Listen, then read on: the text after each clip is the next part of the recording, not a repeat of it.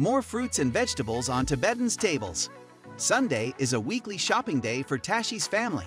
As for groceries, they have much more choices than before.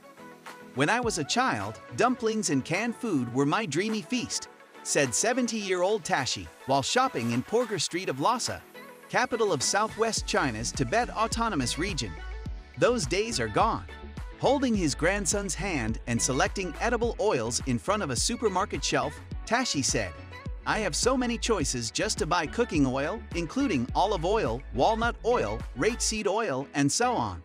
If you would like to read the full story, please click on our Asia Media News Facebook site.